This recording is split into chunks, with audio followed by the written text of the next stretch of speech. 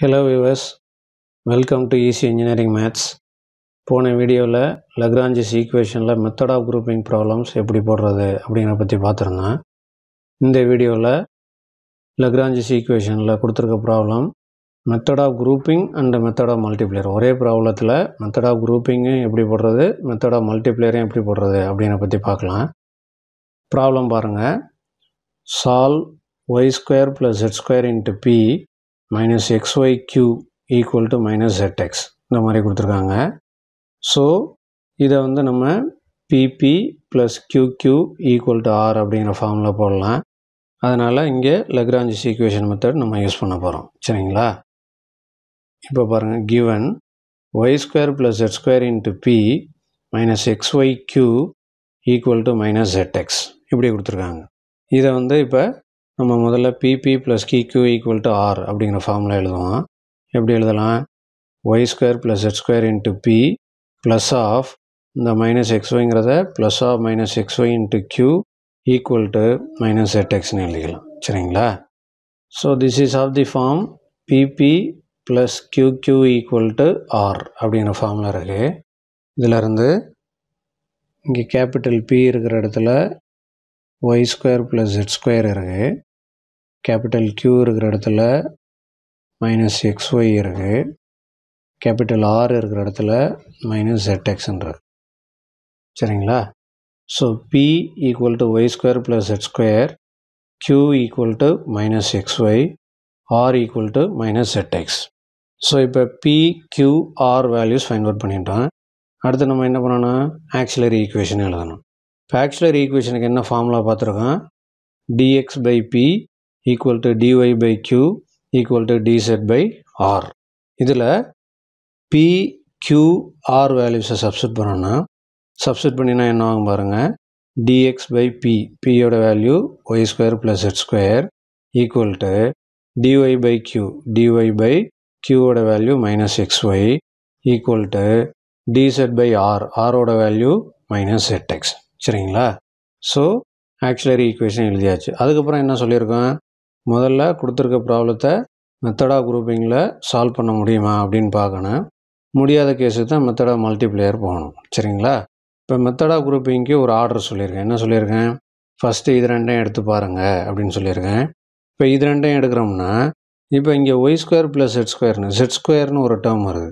ஆனால் இங்கே நம்ம எடுத்துருக்கிறது டிஎக்ஸ் டிஒய் தான் எடுக்கிறோம். டிஎக்ஸ் டிஒய் எடுக்கும்போது ஜெட்டுங்கிற டேர்ம் வரக்கூடாது. ஸோ இப்போ இங்கே ஜெட்டு வரதுனால நம்ம இப்போ இந்த ரெண்டு டேர்ம் எடுக்க முடியாது. சரிங்களா? அப்போ அடுத்து என்ன பண்ணணும்?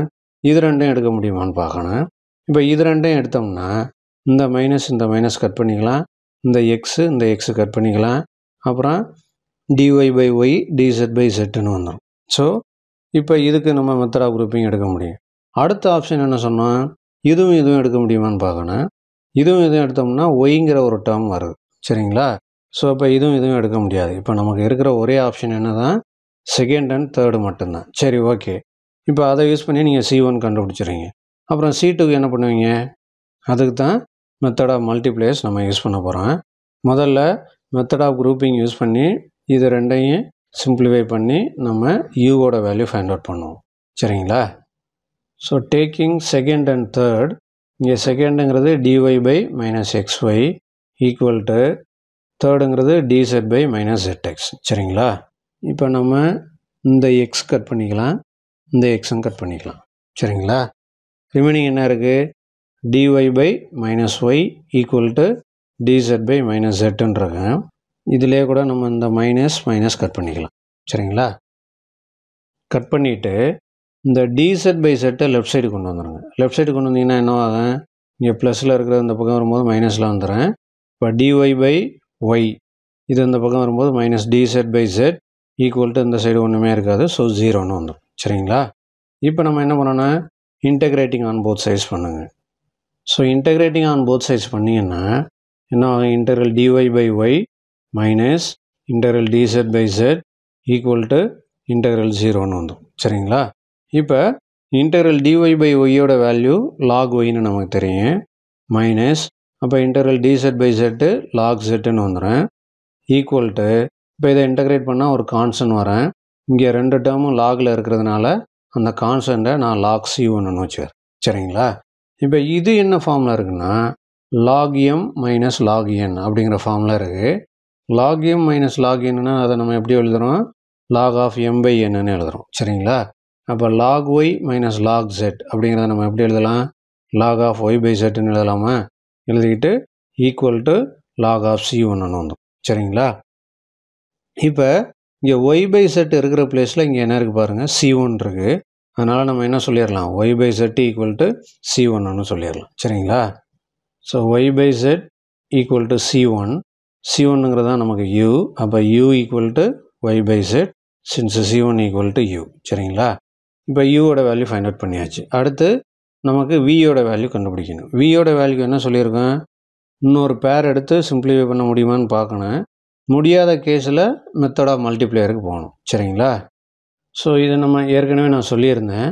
என்ன, இது ரெண்டும் எடுத்ததுக்கப்புறம் வேறு எந்த ஆப்ஷனுமே நமக்கு இல்லை. இது ரெண்டும் எடுத்தோம்னால ஒய்ங்கிற டேர்ம் வருது. ஸோ மெத்தட் ஆஃப் குரூப்பிங் நம்ம இங்கே யூஸ் பண்ண முடியாது. சரிங்களா? இப்போ மெத்தட் ஆஃப் மல்டிப்ளையருக்கு போகணும். மெத்தட் ஆஃப் மல்டிப்ளையரில் என்ன பண்ணணும்னா, நீங்கள் ஒரு செட் ஆஃப் மல்டிப்ளையர் சூஸ் பண்ணணும். அந்த மல்டிப்ளையர் ஒரு ஆர்டராக வச்சுக்கோங்க. ஃபஸ்ட்டு 1 1 1 போட்டு பாருங்கள்.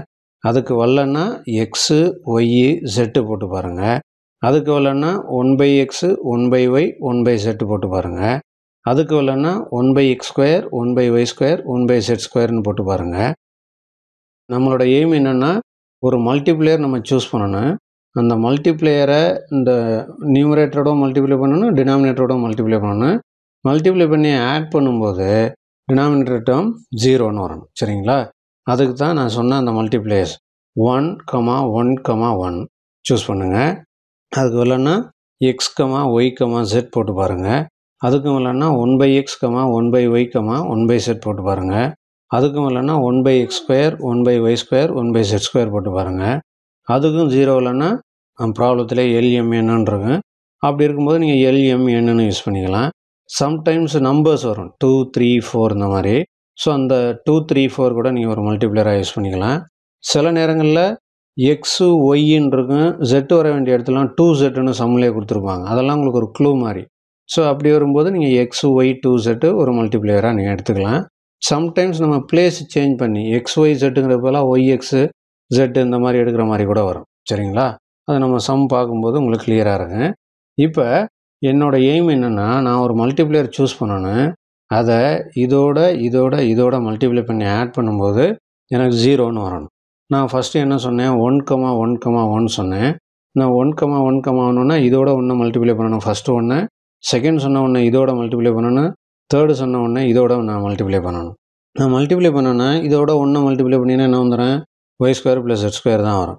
இதோட ஒன்று மல்டிப்ளை பண்ணிங்கன்னா மைனஸ் XYன்னு வரும். இதோட ஒன்று மல்டிப்ளை பண்ணிங்கன்னா மைனஸ் ZXன்னு வரும். ஆட் பண்ணுங்கள், எதுவுமே கேன்சல் ஆகுது. ஸோ 0 வராது.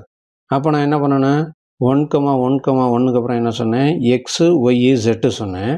இப்போ நான் இதோட எக்ஸை மல்டிப்ளை பண்ணணும், இதோட ஒய்யை மல்டிப்ளை பண்ணணும், இதோட ஜெட்டை மல்டிப்ளை பண்ணணும். சரிங்களா? இப்போ இதோட எக்ஸை மல்டிப்ளை பண்ணிங்கன்னா என்னவாகும், XY ஸ்கொயர் ப்ளஸ் XZ ஸ்கொயர்னு வந்துடும். சரிங்களா? அதை மைண்டில் வச்சுக்கோங்க. XY square plus XZ square. அடுத்து இதோட ஒய்யை மல்டிப்ளை பண்ணுவேன். ஒய்யை மல்டிப்ளை பண்ணால் மைனஸ் XY ஸ்கொயர்னு வரும். சரிங்களா? இங்கே நமக்கு ப்ளஸ் XY ஸ்கொயர் இருந்துச்சு, இங்கே மைனஸ் XY ஸ்கொயர். ஸோ ரெண்டும் கட் ஆயிரும். அடுத்து இதோட ஜெட்டை மல்டிப்ளை பண்ணுவேன். ஜெட்டை மல்டிப்ளை பண்ணால் மைனஸ் XZ ஸ்கொயர்னு வரேன். இங்கே ஒரு ப்ளஸ் XZ ஸ்கொயர் இருக்கும், ரெண்டும் கட் ஆயிரும். சரிங்களா? ஸோ அப்போ டினாமினேட்டர் 0 வந்துடுது. ஸோ நம்ம என்ன பண்ணலாம், எக்ஸு ஒய்யு ஜெட்டு ஒரு மல்டிப்ளையராக நம்ம சூஸ் பண்ணலாம். சரிங்களா?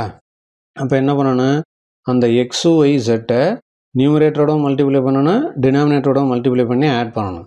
ஸோ சூஸிங் த மல்டிப்ளையர்ஸ் எக்ஸ் ஒய் ஜெட். இப்போ இதோட எக்ஸை மல்டிப்ளை பண்ணுங்கள். அப்போ என்ன வரும், எக்ஸ் டிஎக்ஸ்னு வருமா. இதோடவும் எக்ஸை மல்டிப்ளை பண்ணுங்கள். X into Y square plus jet ஸ்கொயர்னு வரேன். அடுத்து ப்ளஸ் போட்டுங்க. ப்ளஸ் போட்டு இதோட ஒய்யை மல்டிப்ளை பண்ணுங்கள். அப்போ ஒய் டிஒய். இதோட ஒய்யை மல்டிப்ளை பண்ணிங்கன்னா ப்ளஸ் ஒய் இன்ட்டு மைனஸ் XYன்னு வந்துடும். அடுத்து ப்ளஸ் போட்டுங்க. இதோட ஜெட்டு மல்டிப்ளை பண்ணுங்கள். So jet டிசெட். அடுத்து இதோட ஜெட்டை மல்டிப்ளை பண்ணுங்கள். So plus jet into minus ZXன்னு வந்துடும். சரிங்களா? ஸோ இப்போ இது என்ன ஆயிரும் பாருங்கள், இந்த எக்ஸ் டிஎக்ஸ் அப்படியே வந்துடும், இந்த ப்ளஸ் ஒய் டிஒய் அப்படியே வந்துடும், இந்த ப்ளஸ் ஜெட் டிசெட் அப்படியே வந்துடும். சரிங்களா? இப்போ இந்த எக்ஸை உள்ளே மல்டிப்ளை பண்ணுங்கள். அப்போ என்ன ஆகும், X into Y square X Y ஸ்கொயர்னு வந்துடும், plus X into jet square X jet ஸ்கொயர்னு வந்துடும். சரிங்களா? அடுத்து plus Y into minus X Y ஸ்கொயர்னு வந்துடும். Plus jet into minus z எக்ஸுங்கிறது minus X jet ஸ்கொயர்னு வந்துடும். சரிங்களா? ஸோ இப்போ நம்ம இந்த X Y square minus X Y square X jet square minus X jet square cut பண்ணிடலாம். அப்போ உங்களுக்கு ரிமைனிங் என்ன மட்டும்தான் இருக்கும்? இந்த X dx plus Y dy plus jet டிசெட் அப்படியே வந்துடும். டினாமினேட்டரில் ஜீரோன்னு வந்துடும். சரிங்களா? இப்போ இந்த ஜீரோவை அப்படியே லெஃப்ட் சைடு கொண்டு வாங்க. லெஃப்ட் சைடு கொண்டு வந்தீங்கன்னா என்ன ஆகும்? ஈச் ரேஷியோ இன்ட்டு ஜீரோன்னு வரும். எந்த ஒரு ரேஷியோவோடவும் நீங்கள் ஜீரோ மல்டிப்ளை பண்ணிங்கன்னா ஜீரோ தான் வரும். அப்போ நம்ம என்ன பண்ணலாம்? X dx plus Y dy plus jet டிசெட் equal to ஜீரோன்னு சொல்லிக்கலாம். சரிங்களா? இப்போ அடுத்து என்ன பண்ணுவோம்? Integrating on both sides. So இப்போ இன்டெகிரேட்டிங் ஆன் போத் சைட்ஸ் பண்ணுங்கள். Integral X dx plus integral Y dy plus integral jet டிசெட் equal to integral ஜீரோன்னு வந்துடும். சரிங்களா? So integral X dx value நமக்கு எக்ஸ் ஸ்கொயர் பை டூன்னு தெரியும். அப்போ இன்டெக்ரல் ஒய் டிஒய்னு வந்துடும் Y square by two. Integral jet டிசெட்டு jet square by டூன்னு வந்துடும். சரிங்களா? இப்போ இங்கே எல்லாத்துலேயுமே டினாமினேட்டரில் டூ இருக்கிறதுனால ஆக்சுவலாக இதை இன்டெகிரேட் பண்ணால் ஒரு கான்ஸ்டன்ட் வரும். அந்த கான்ஸ்டண்ட்டை நான் என்னென்னு வச்சுக்கிறேன்? C2 பை டூன்னு வச்சுக்கிறேன். சரிங்களா? இப்போ இது மூணுலேயும் நம்ம டூ காமனாக எடுக்கலாம். டூவை காமனாக எடுத்துட்டிங்கன்னா என்னென்னு வந்துடும்? X square plus Y square plus jet ஸ்கொயர்னு வந்துடும். ஈக்குவல் டு இந்த C2 பை டூ அப்படியே வந்துடும். சரிங்களா? இப்போ நம்ம இந்த டூ கட் பண்ணிக்கலாம். இப்போ உங்களுக்கு ரிமைனிங் என்ன வந்துடுது? இந்த X square plus Y square plus jet square equal to C2ன்னு வந்துடும். சரிங்களா? இப்போ இந்த C2வை தான் நம்ம என்னென்னு வச்சுக்குவோம்? வின்னு வச்சுக்குவோம். So we equal to X square plus Y square plus jet square. ஏன்னா விங்கிறது C2. சரிங்களா? இப்போ நமக்கு u அண்டு v ரெண்டு வேல்யூஸுமே கிடச்சிருச்சு. இப்போ அதை வந்து நம்ம ஜென்ரல் சொல்யூஷன் ஃபார்முலாவில் சப்ஸ்டிட் பண்ணோம்னா நமக்கு தேவையான ஆன்சர் கிடச்சிரும். சரிங்களா? இப்போ ஜென்ரல் சொல்யூஷனுக்கு என்ன formula? Five of u, v equal to 0. இதில் u, v வேல்யூ சப்ஸ்டிட் பண்ணுங்கள். இப்போ என்ன ஆகும்? Five of Y by set X square plus Y square plus jet square equal to 0ன்னு வந்துடும். இதுதான் நமக்கு தேவையான ஆன்சர். தேங்க்யூ.